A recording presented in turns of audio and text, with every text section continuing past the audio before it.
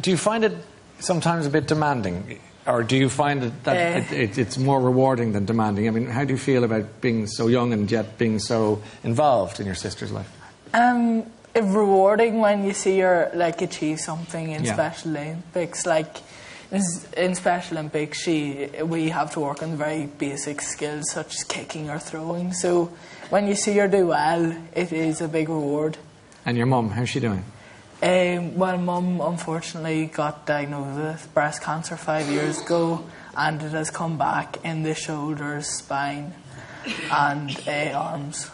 And are you helping out with her and keeping an eye on her too? Yeah, well, Mum was in hospital for a month with a hip replacement, so over that time I helped out a lot at home with Catherine signs because me and Mum would know Catherine signs the best. Yeah. So, and then I also did stuff like cook dinner, clean up the fire, do general chores around the house just to keep it going.